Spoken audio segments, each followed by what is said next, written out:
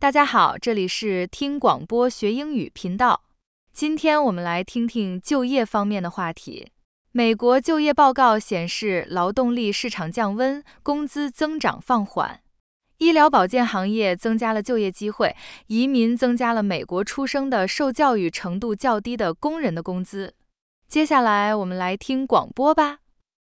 This is The Indicator from Planet Money. I'm Darian Woods. I'm Waylon Wong. And I'm Adrian Ma, and it's Jobs Friday.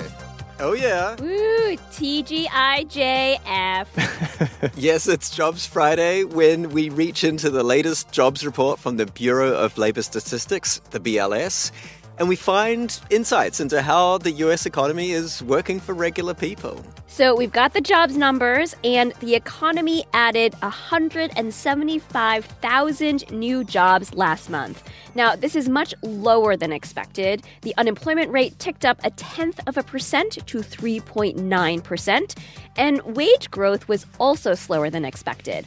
All of it points to a cooling in the labor market. But if you look at the job situation from a macroeconomic angle, especially from the inflation reduction side of things, this could actually have some good news. Yeah, so instead of the normal Jobs Friday air horn, pew, pew, pew.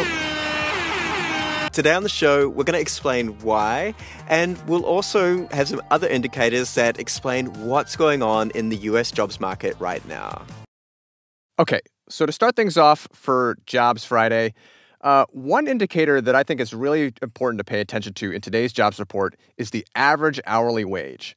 So the average hourly wage for all workers rose 0.2% last month. Analysts were expecting maybe 0.3, maybe 0.4. 0.2 was a lot lower than they were expecting. And for the average hourly worker, this might not feel like great news. Yeah, is anyone really going to clock a 0.2% raise in their, a 0.2% bump in their paycheck, especially with inflation the way it is? Right, who's writing a thank you note to their boss for the 0.2% raise? But from a bird's eye point of view, this may be a positive sign for the overall economy because, remember for a while now, we've been in this historically tight labor market.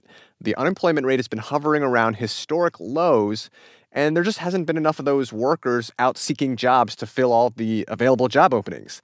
And so this has caused employers to raise wages to try and attract more of those workers, which was good for those workers, but may have also prolonged inflation. Right, and all of this has made the Federal Reserve reluctant to cut interest rates. And interest rates are their own form of economic pain, right? They make borrowing more expensive. And so now, what we see with this latest jobs report is signs that the labor market activity is still very healthy, but just cooling down a bit. And it's a sign that the Federal Reserve may finally decide it's time to cut interest rates sometime soon. And if they decide to bring down interest rates, and if inflation ticks down a bit more, and the job market stays on course, well, soft landing. We're back to just obsessing over the soft landing again, aren't we? Bingo. Or a new metaphor I saw a lot on social media among economists this morning, a Goldilocks report. Not too hot, not too cool. And also a home invader. I think I saw that too, and it makes me wonder, did they read all the way to the end of the Goldilocks story? Because it doesn't end well. Or even the beginning of it. Goldilocks is not a good person. Well, it was good for while the porridge lasted. Let's just say that. Okay, so even though job growth overall slowed down last month, there were some hot spots in the labor market. That's what you're talking about, Waylon, right? That's right. So for my Jobs Friday indicator, I want to focus on one industry that's been adding jobs like gangbusters, and that is healthcare. In April, the healthcare sector added 56,000 jobs. And this continues a trend we've seen where the number of people employed in healthcare has risen for the last 4 years. As of this latest jobs report, it's over 17 million people. And that's 6.5% higher than pre-pandemic levels. Yeah, we've seen a lot of the growth over the last year attributed to healthcare. For sure. It's been one of the biggest sources of new jobs. And what's interesting to note here is that this job growth doesn't just reflect the ongoing recovery from the pandemic. There are longer-term dynamics at play here that could mean the sector keeps growing. In fact, the BLS projects that healthcare and social assistance will create almost half of all the job gains between 2022 and 2032. That's a decent chunk. And we've covered some of these dynamics on the show before, that we have an aging population. That means people are retiring in large numbers. And also this aging population, of course, requires more healthcare. Yeah, and this is where it's important to look more closely at the jobs numbers for healthcare. Like if you zoom in on how many people work at elderly care facilities, that number is still below 2019 levels. And that's not because there aren't enough jobs out there. It's because they can't find enough workers to fill those jobs. So we could be seeing gaps in care even with strong overall job gains in healthcare. Yep, that's right. Well, one possible answer that's often brought up in this conundrum is immigration, which is what I have been finding most interesting about today's jobs report. The share of foreign-born workers has recently been hitting new highs for the century. In the year 2000, you had about 1 in 8 workers in the US being foreign-born. But the numbers accompanying today's jobs report show that it's closer now to 1 in 5. And I guess this is like partly why immigration is a pretty hot topic in this year's election. Like almost too hot to handle. It is. And a genuine question that a lot of people have is, does immigration lower wages for native-born workers? Right, because if you've got a lot of competition for jobs, the kind of intuitive thing is that maybe that leads to lower wages across the board. Yeah, and that's one part of the equation. But of course, on the other side, you've got immigrants buying stuff, and that means businesses might hire more.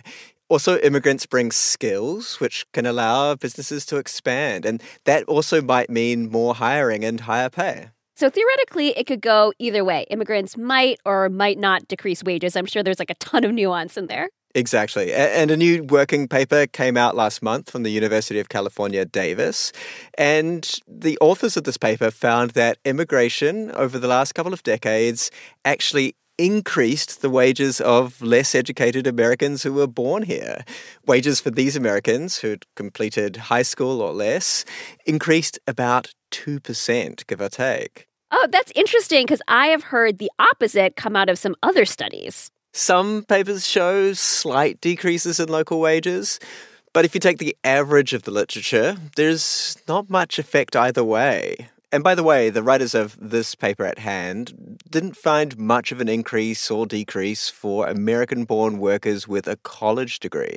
But why do they actually think wages rose for less educated Americans? The basic intuition here is that since 2000, immigrants to the US have been increasingly college educated. So their salaries haven't been much affected, but the skills they bring in can help American companies expand, which in turn means they may end up needing more shipping or catering or cleaning, jobs that hire more native-born Americans without college degrees, and that can push up their wages. And that could, that could be a good thing also for workers who are seeing wages maybe grow slightly slower than they used to, like we saw in today's jobs report. Another Jobs Friday in the bag. And that's it for Jobs Friday. Let's hear that ambivalent air horn one more time, please. Ambivalent air horn? That's the name of my band. Not too hot, not too cold, just right. The Goldilocks air horn. Bam, bam, bam, bam, bam, bam, bam. Bam, bam, bam, bam, bam, bam, bam, bam.